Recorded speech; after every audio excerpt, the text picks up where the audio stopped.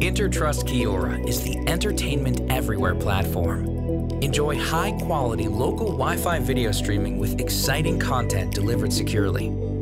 This end-to-end content delivery platform is especially beneficial for transportation and hospitality applications. Go to intertrust.com for more information. Welcome to Tech Lightning Rounds. I'm your host, Beth Kindig. This podcast interviews key people with deep expertise on one topic for a 360-degree view. One difference between this podcast and the other podcasts you listen to is that I hold short interviews called lightning rounds, with the goal of giving you a lot of compelling information very quickly so you can get on with your day.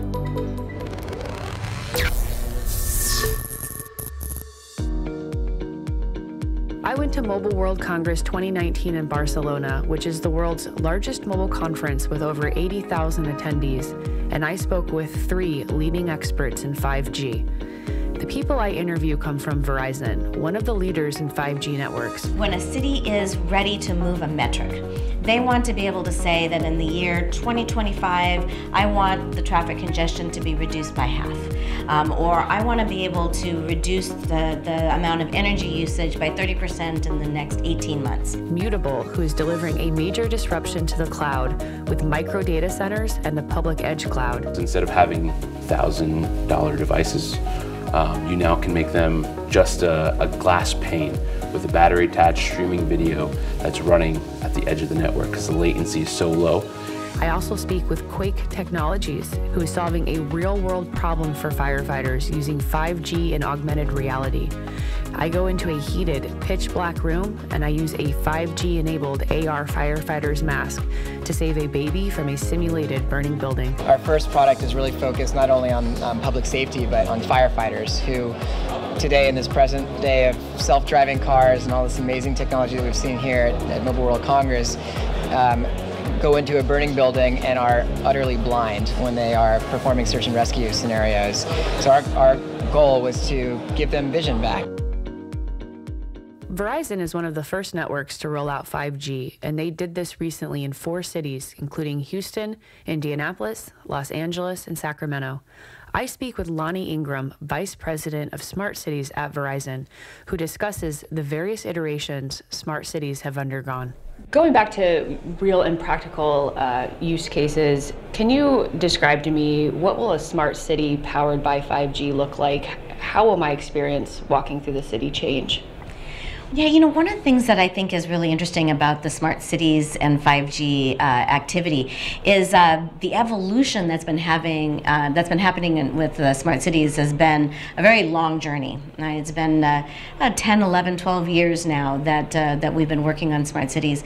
And the early years, I used to call it Smart Cities 1.0. You know, Smart Cities 1.0 was kind of this early evangelistic years where we were trying to figure out how technology even can participate in helping government with their core services that they're offered to the citizens. And then Smart City 2.0 started to happen, and people built out the solutions and platforms similar to what Verizon's been doing. But what's been happening with the customers, with the cities, is they've been in pilots. They're co-creating, being able to kind of test out the solutions in a neighborhood or perhaps a street. It's been very good in order to be able to understand and grow in being able to be smart city ready. But where 5G, I think, is really going to help smart cities in the future is with what I call Smart Cities 3.0. Here's where, when a city is ready to move a metric, they want to be able to say that in the year 2025, I want the traffic congestion to be reduced by half. Or I want to be able to reduce the amount of energy usage by 30% in the next 18 months. A real solid metric. And that means they've got to scale. They've got to be able to do things much more in partnership with people like Verizon, where we can participate with them not just on the technology layer, but also on the ability to run and operate that. And so basically the network will roll out, people will upgrade their devices, and then at some point applications will also have to catch up to basically really leverage 5G. Does Verizon have any idea what some of those applications might be. I know we talked about on a city level, public or first responder level, et cetera, but as far as even on the handset, does Verizon have any vision there? So the innovation, I don't think is even going to happen afterwards. We're really working on that innovation even before and during that rollout. We've got a lot of innovation hubs that we've actually put in different parts of the United States, pulling in entrepreneurs to be able to help create these kinds of solutions, so that when that rollout actually becomes available to citizens on a regular basis, they'll be able to have those applications right off the bat. Tremendous amount of different things. I think augmented reality and virtual reality are going to be very different in the future than it is today, where it's more of kind of a gaming experience, etc. It can actually now be leveraged in more of our day-to-day activities, in workplaces, being able to understand kind of what is happening while we are actually experiencing it. Say you're a construction worker and you need to be able to understand what's going on up above. Maybe you have drones that are going up there and you can actually see everything from a headset and make virtual decisions. The way we think about healthcare, and maybe being able to leverage, again, robotics from a distance to be able to perform different type of procedures. Having full scans of medical information being able to be sent over in milliseconds.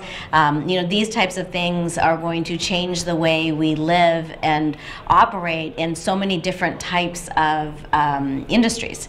And I think that the innovation on that is going to continue to evolve within each individual vertical in a pretty significant way. Maybe we can go a little deeper into hospitals, actually. With even the 4 cities that you've rolled out to, are hospitals already utilizing 5G, or what would be kind of some of the first ways that hospitals will utilize 5G? I think that the medical industry in general needs a tremendous amount of data. And the faster that they can get to that data, the better they're going to be able to serve their patients. I see the 5G capabilities helping all the way from the ambulances, ensuring that we can clear the roadways and get that vehicle from the place where they're picking up the individual to the hospital as fast as possible. There's a lot of improvement that can be made in there that I think 5G is going to change. When you're in that vehicle, in that ambulance, the ability for the doctor to be able to see what's happening, right? So the mobility aspect of 5G is quite interesting, keeping that connection going as that car is moving at very fast speeds. Now all of a sudden, the doctor may be able to have camera feeds and AR capabilities to where they can actually help starting to treat that patient right from the early stages, as opposed to having to wait until they actually get into the hospital. And then once again, you're in the hospital, being able to reach out to specialists who might be in different locations and sending information real time to them and having them being able to almost virtually be there while you're treating the patient. Those are just some areas that we can think about from the journey of what a patient and doctor relationship might look like in the future. My second interview is with Anthony Pellegrino, the CEO of Mutable, who discusses the more technical aspects around 5G infrastructure. His company is at the forefront of how the cloud will undergo a massive shift due to micro data centers and edge computing. His descriptions are incredibly coherent on a topic that can often be hard to translate. What are micro data centers, and what will they do to rival the cloud as we know it right now? For sure. So when you have the cloud data centers that are these hyperscale, multiple football fields long, big, they put them in spots that can sustain them, right? And so those locations are middle of Iowa, middle of Oregon, really on the outskirts of where they can get tax breaks, like really taking advantage of the landscape, right? Where power and cooling are very abundant. But with the edge, you're actually running it inside of cities. You're running it down the street. You're taking advantage of these small, not football field, but conference room size locations, and taking those resources and dynamically allocating them for developers to use. Can you expand on what it means for developers to push applications to the edge? Absolutely. So whenever you're pushing something, really what it means is when you write code, right, you have to deploy it or basically host it somewhere, right?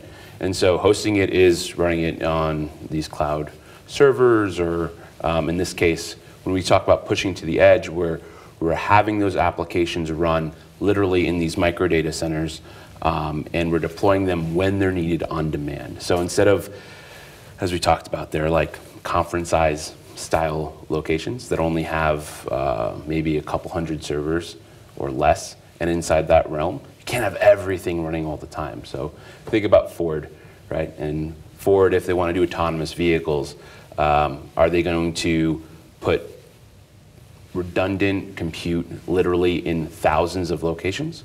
Or are they going to, when a car comes by, going through that neighborhood, they're connected to 5G, and they're sending requests across, you can just spin up an instance of these applications on demand and just use it when it's needed, instead of having everything all over the place. So that's very cost effective. What kind of apps will we see from 5G in these micro data centers? How will they differ from previous generation apps? Yeah, you actually can, interestingly enough, think of this close to what happened when the iPhone and that ecosystem was created with 4G, right? You had Uber and Lyft and all these new applications that took advantage of the fact that you can track people's locations, send information in real time, and stream videos, and create a whole new ecosystem. Well, that's going to be happening again, right? Because instead of having it on devices, which are now becoming incredibly expensive to compensate for what things can need to run, if it's AI, as we like with video, if it's gaming, and all these type of things, instead of having $1,000 devices, you now can make them just a glass pane with a battery attached streaming video that's running at the edge of the network because the latency is so low. It's actually faster than your anti-lock brakes that you have in your car. So in that kind of realm, you can offload a lot of compute that would normally be on a device and shift it just a few miles away and have it run there. Because Anthony has an important perspective on 5G, I wanted to ask him a question that I had also asked Lani of Verizon, which is to break down what 5G will do on an individual level. We also talk about what 5G will do for businesses and app developers. So how does the current cloud infrastructure today pose a problem in the situation that you described? Like what is it exactly that I will benefit? Like how will I benefit from micro data centers as a user of mobile, as maybe somebody who lives in San Francisco in a city? Like what will it do for me? A great example of that is autonomous vehicles. So with autonomous vehicles, when you have cars, you can fill it up with batteries and you can have it go from point A to point B. But the more compute that you have on, or servers that you have on these cars, the less they'll travel, right? Because you're now using that energy not just to move the car, but to make decisions. And then a lot of the decision making that's done is actually predicting what will happen. So you're constantly predicting the future, and that requires even more and more resources because less and less is unknown, right? So when you have more things that are unknown, it's hard for the actual car to figure out what it needs to do. So it spends a lot of time and energy to make those predictions. Now, if you're running this on the edge, you can actually offload a lot of decision making and have that run and take data from multiple sources, from cameras, from other vehicles, and you can communicate to that car in real time in less than 5 milliseconds.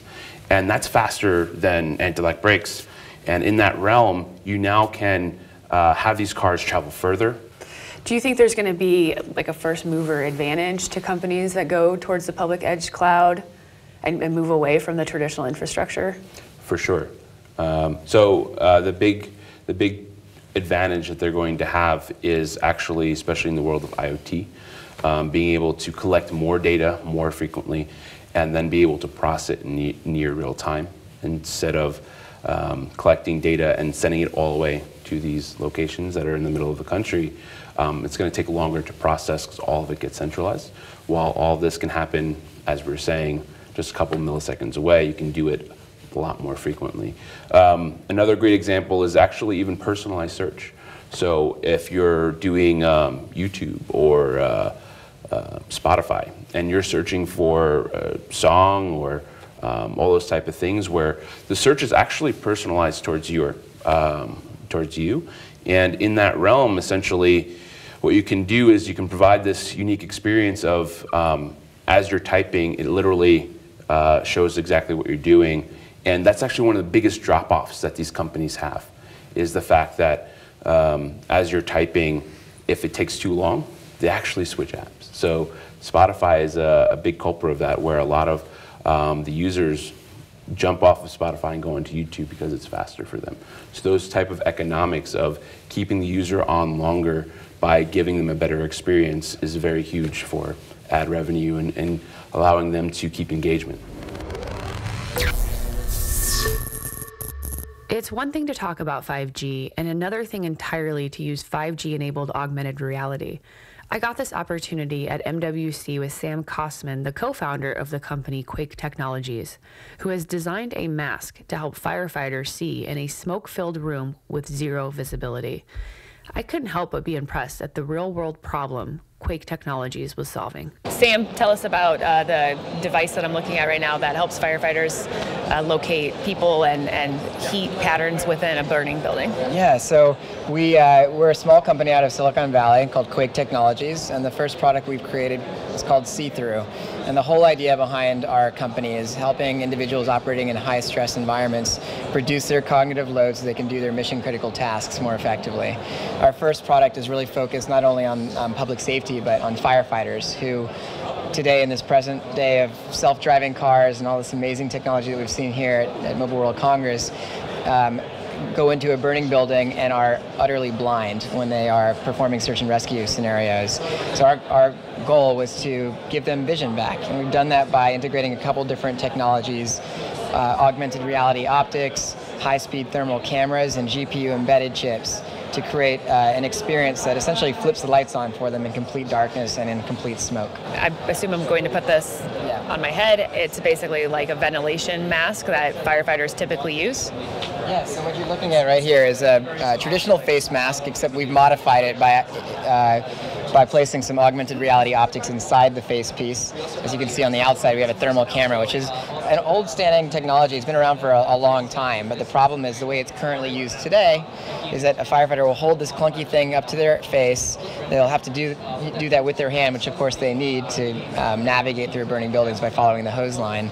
And they're looking oftentimes at a very complex image, which, as most of us know, in stressful environments, cognitive abilities take a nosedive. So we really wanted to kind of take all the amazing qualities of thermal imaging and package them in a way that's just much more usable. So yeah, today we're going to actually put this mask on you and put you into a heated environment and show you what it looks like to go from blind to having vision all of a sudden. And actually on the screen here, I know this isn't video, but what you're looking at is actually a mirrored image of yourself in computer vision. So you can wave at the camera there. That's you. It's a real-time feed of a computer vision application that we've written to, again, reduce the cognitive load for an individual operating in these high-stress environments. So you can quickly discern, that's a door, that's my path to safety, that's a crib that has a baby, that's my victim that I'm saving, or perhaps that's a ladder, an escape path to safety. So let's go ahead and get you equipped and put the mask on your face here. How hot is this room? Define heated environment. So your shoes should not melt. As you'll soon hear, I put the firefighter mask on and navigated a completely pitch black room using AR optics and a thermal camera. My task was to find a baby in a crib, locate an escape ladder, and identify which door handle was closest to the fire. The remarkable thing is you can immediately see objects and heat patterns to discern where the fire is burning, who should be saved, and how to exit quickly, all while being hands-free. Beth, I'm gonna walk you this way towards me. Okay. And then I'm gonna turn you around just this direction. And at the count of 3, I'm going to have you go ahead and push that button one time, all right? So I'm going to stand about 10 feet away from you. Okay. And then I'm going to tell you when to click the button. And you're going to go from what you're seeing right now, which is complete darkness, to having vision, hopefully. So go ahead on the count of 3. 1, 2, 3. There Yep, you go. I can see you. So There's the crib. Yeah, why don't you There's the describe what you're microphone. seeing? Okay, so I see you in front of me. Mm-hmm. And there's a crib over to the left. Mm-hmm. And let's see, I'm gonna walk over to the crib. You see anything in there?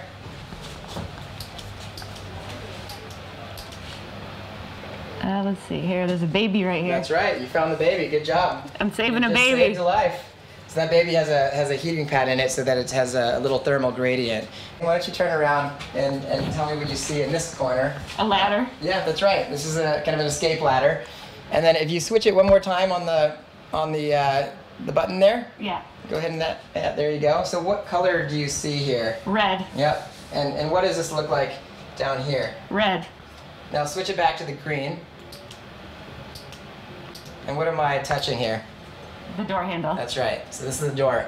And it's red because it's, as it suggests, hot. So the whole idea behind this interface is to take thermal imaging, which is, again, an amazing technology, but just been in a bad form factor, strip it down to the most basic elements of shapes and contours that give you all the information you need to be able to do your job, and present it right where you need it, which is right in front of your eye in real time.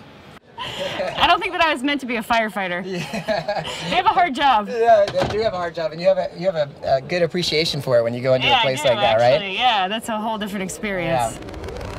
Yeah.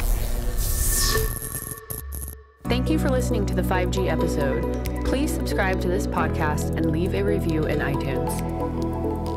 This episode was brought to you by Intertrust Qwake, the entertainment everywhere platform. Go to intertrust.com for more information.